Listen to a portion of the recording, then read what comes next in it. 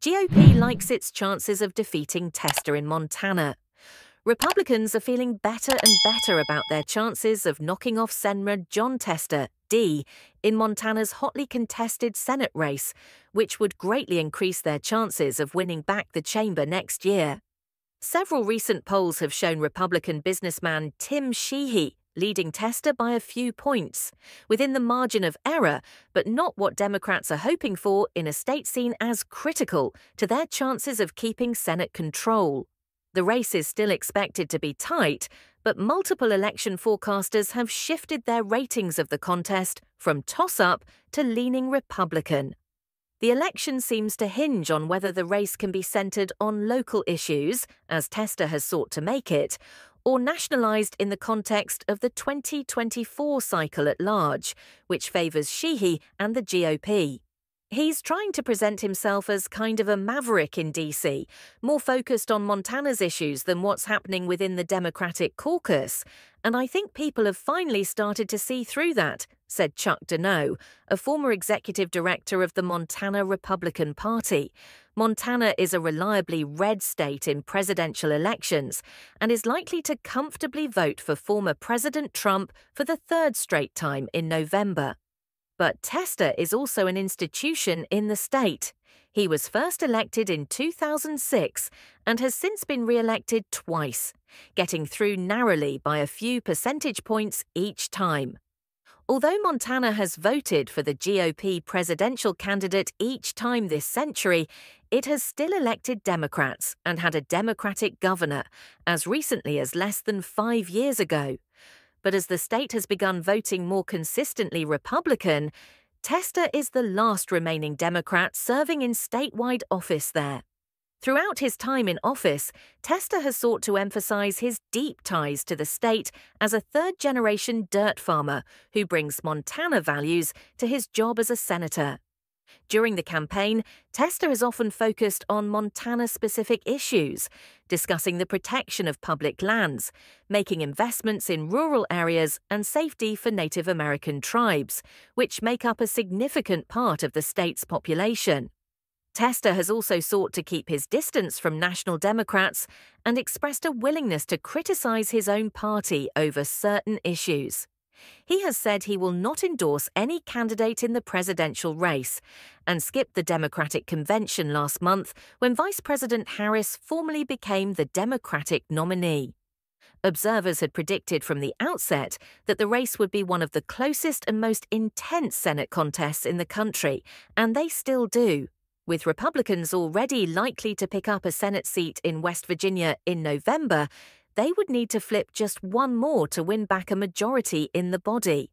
Recent polls have not offered good news for Tester. An AARP poll from last month showed Sheehy leading Tester by 6 points, while an internal poll from the Senate Republicans' campaign arm had Sheehy leading by 4 points. A few election forecasters, including Cook Political Report and Sabato's Crystal Ball, shifted their ratings of the race from toss-up to leaning Republican. After almost 18 years in Washington, Montanans are fed up with two-faced Tester pretending to be a moderate in Montana while voting with Joe Biden and Kamala Harris in D.C., said National Republican Senatorial Committee spokesperson Maggie Abbott said in response to the shifts. The forecast from Decision Desk HQ The Hill also considers the race to lean Republican, giving Sheehy a roughly 75% chance of winning. Experts say Tester has overcome electoral obstacles in the past, but faces his biggest challenge yet this fall. For a long time, Democrats could run as Montanans and make a serious run at competing with or defeating Republicans who are kind of just running as Republicans, said Lee Banville, the director of the University of Montana's journalism program and a political analyst. And what we've kind of watched happen, partially through people moving into the state and partially through just the sort of polarization of the nation, is we have seen that politics have gotten increasingly more national out here, that it's harder to cobble together that coalition that Tester has been able to. Sheehy and Republicans have sought to attack Tester through tying him to President Biden and Harris, pointing to Tester overwhelmingly voting in line with Biden's position.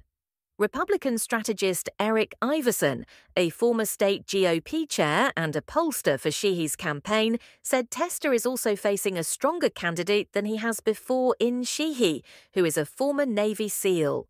He's never faced a candidate or an opponent like Sheehy, one who is articulate and savvy on policy, but also has a bio that is just really impressive, he said.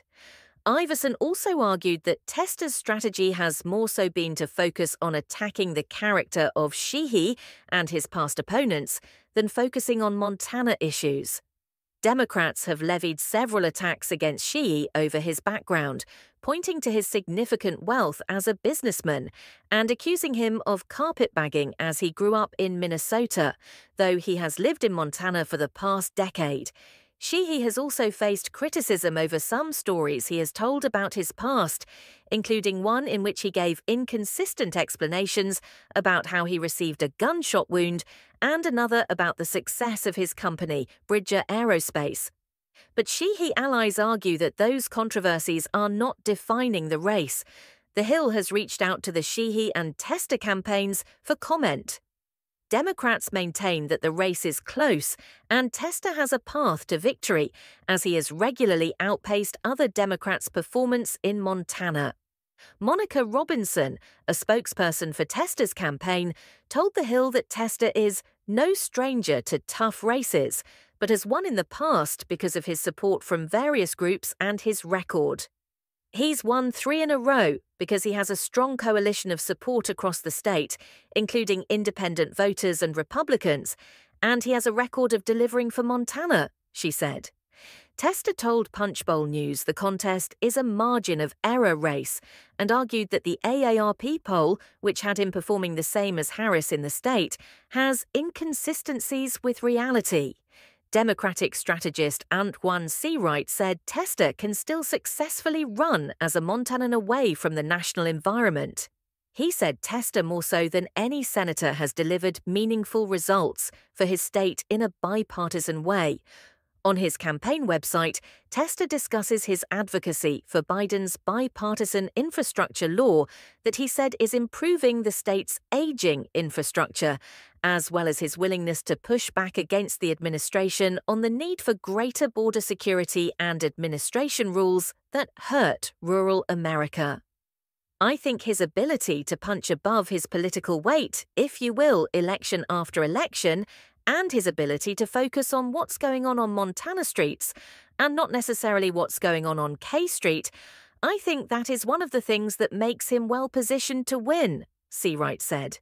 Banville said Tester will need excited youth turnout, as he had in his 2018 victory, which was the only time Tester won more than 50% of the vote. He also noted that the abortion ballot measure that Montanans are set to vote on could further boost turnout he needs to win.